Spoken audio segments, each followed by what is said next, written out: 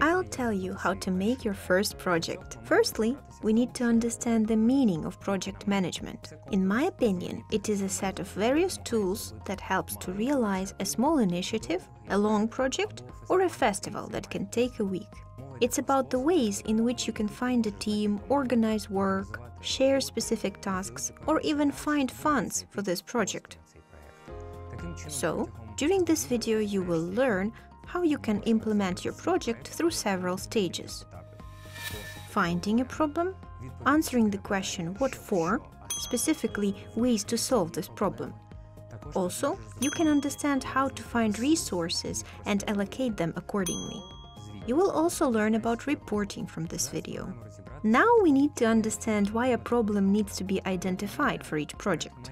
In my opinion, the project should tackle a certain problem, because this guarantees that there is a demand for this project. There is a request for its solution. For example, your classmates may know nothing about environmental issues, know nothing about sorting. This will be a relevant problem for you to work on. After all, you could or want to solve it. Tell them about it, attract their attention, or at least you will outline it. They will remember that it exists. This way, you find a problem and try to find a solution to it. Now we will try to answer the question what for. So, we will try to choose a way to solve your problem. Each problem has several solutions. For example, attract attention, do some activities, change, reform, or adjust it.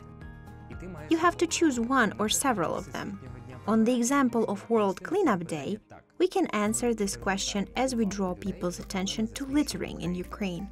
The person puts on gloves, takes a package, and together with other people learns about the correct management of waste. You can do the same with your project by answering the question, what for? For doing that, I recommend you choose a verb that you put at the beginning of the sentence. Then, say what you will do. Change attitudes, talk about something, report or reform something in your school.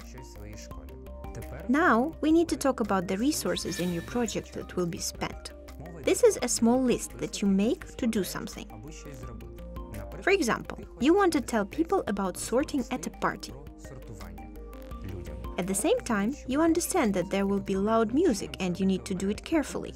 So, you put a small sorting station in your head and try to go through everything you would need. For example, you may need several pairs of gloves, 10 garbage bags, 3 tanks. You have to print on colored film the inscriptions on these tanks.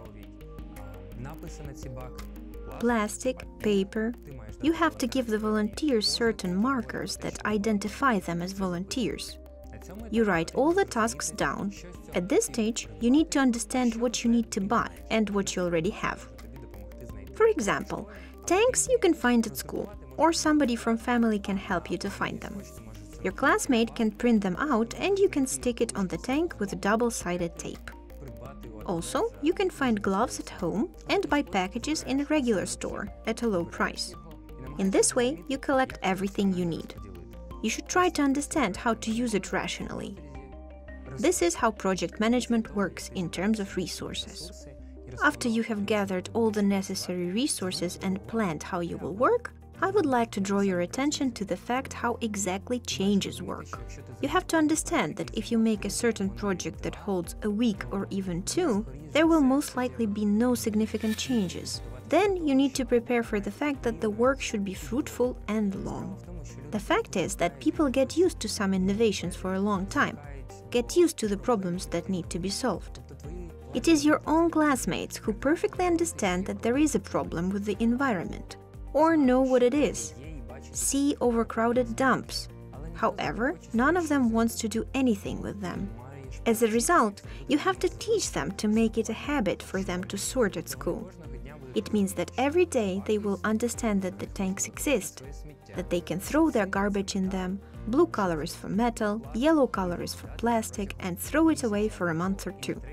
In the 3rd month, they will get used to it. This will become familiar to them. When someone else tells them that there is no sorting system in their school, they will be surprised.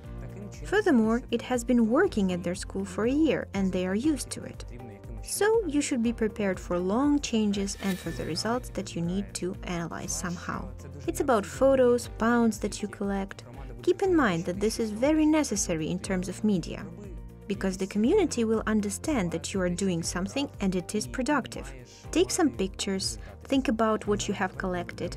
You have to have results from this. Now, let's summarize what we could understand during this video. First, we found out why the problem is important for each project, why it should stand in front and at the center of your idea. Secondly, we figured out how to find a way to solve it. Thirdly, we were able to talk about the resources you will use to address it. The most important thing is how you will distribute them. Then we talked to you about how you are going to do it and how you're going to monitor it. The meaning is to collect results. Lastly, I want to tell you a few different ways you can solve environmental problems. It is not necessary to do only sorting. You can collect things and craft something from them, paint them too. That is one of the principles of zero waste, recycling and reusing something.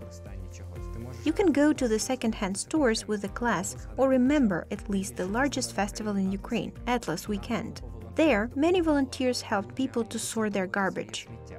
That's why you can definitely put a few tanks and volunteers at your own party, and your party will be better.